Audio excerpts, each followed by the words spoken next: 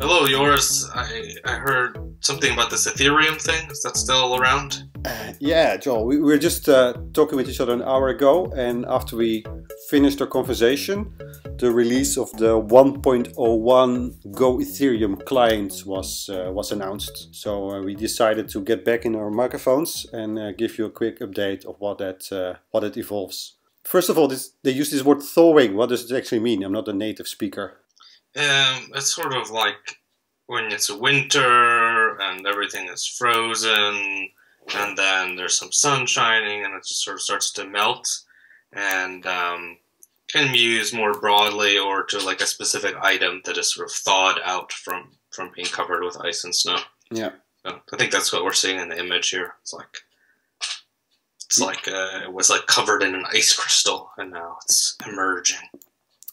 So what that probably refers to, if we look at the network statistics, Yeah. we've seen that all the miners have been mining. We're at block 38,973, but there's no transactions going on, not yet. So this is because the 1.0 release, they had kind of hard coded the gas limit that the miners would include in a block to be something like 500 gas. So this was much less than the minimum required to send a single transaction in a block.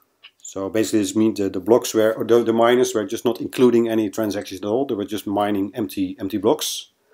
Now they're going to unfreeze this, and slowly over time, especially if these miners are going to update their Go client or their C++ clients, the gas limit will increase, and at some point, maybe in a couple hours, or if we're a bit pessimistic, in a day or two, people can actually start sending transactions to the network and create their contracts and start working on their apps.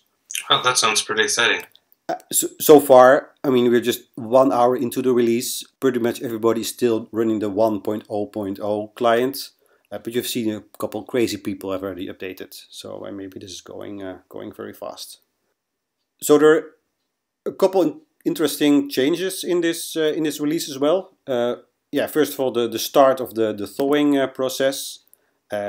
So they're setting the target gas limit to a 3 million something, so a pi 31141592 gas. This will not be done instantly, but the miners will be slowly increasing the gas limit until that target is met. Again, it can take a couple hours. Also, the gas price is reduced to like 50 Shannon. I think it was 10 Zabo before, wasn't it? I think that's right. I'm not sure how good you are in converting all these numbers, but I think it went down quite drastically. So I'm interested what the impact of that will be in the number of spam contracts and things that we'll be seeing on the blockchain. The second part is the difficulty adjust scheme. Have you heard anything about this difficulty bomb? Is that the POS change? Yeah, supposedly, exactly. Right? So at some point they want to switch over from the proof of work to a proof of stake consensus algorithm, and at that point I think they just want to inflate the difficulty of the old chain to make it impossible to mine anymore. Yeah, it's almost like they have a programmed in hard fork from the beginning. I didn't see a contract for this though, so it's a bit of a mystery how this actually worked. I briefly went through the file changes, but just looking at the code, I couldn't quite figure out how this works. But apparently there will be some kind of blog post upcoming that will explain us in detail how this is going to work out. So is the time of that actually programmed in, or how is it triggered?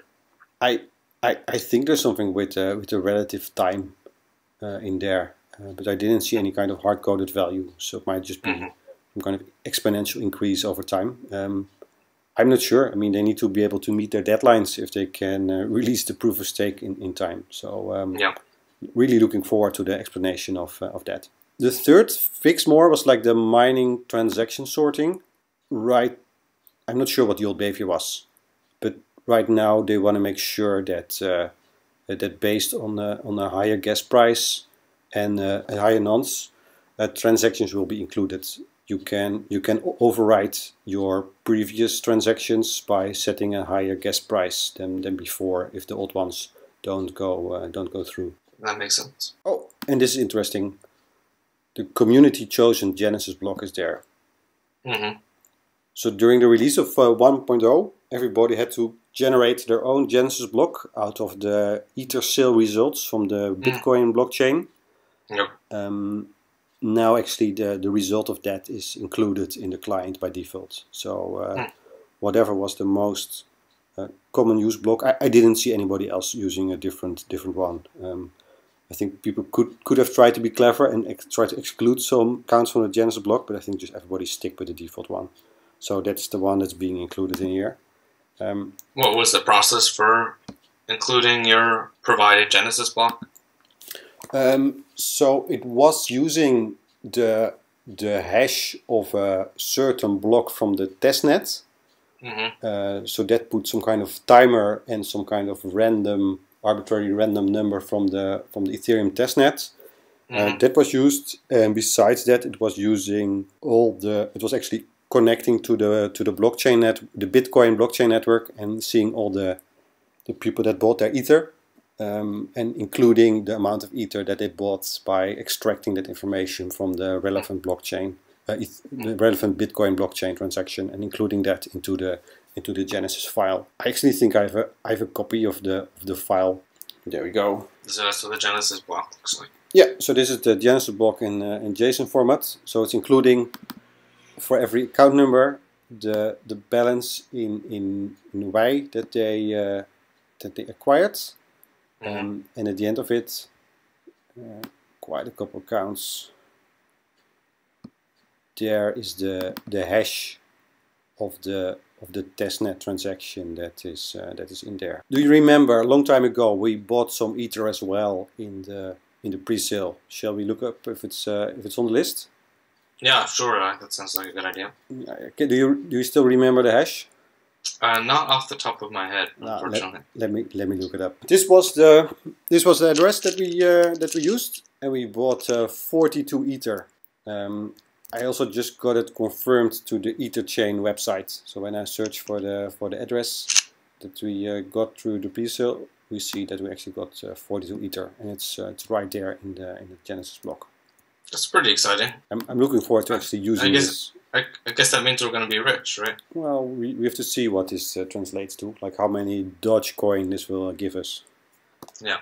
Maybe it's enough to create a contract that has a lot of Doge Ether in it. Yeah.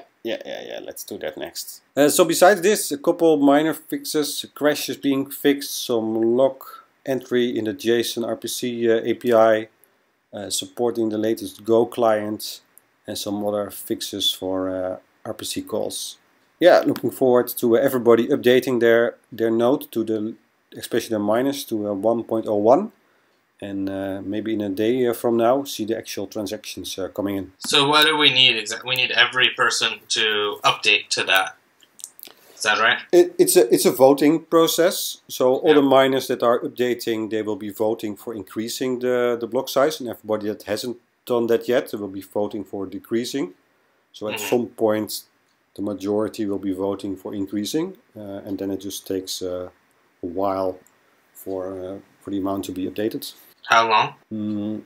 I think like the optimistic estimation was 6 hours, but that's like if everybody's going to update right now. So once more than 50% have taken all these updates, then it'll take about 6 hours to actually go into effect.